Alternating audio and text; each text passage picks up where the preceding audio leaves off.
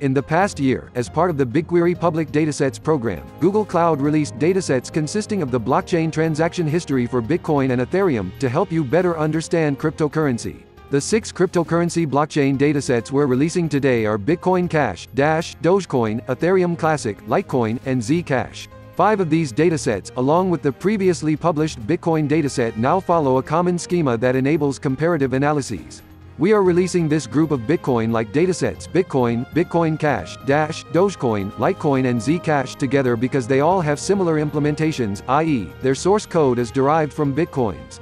Similarly, we're also releasing the Ethereum Classic dataset alongside the previously published Ethereum dataset, and Ethereum Classic is also using the same common schema.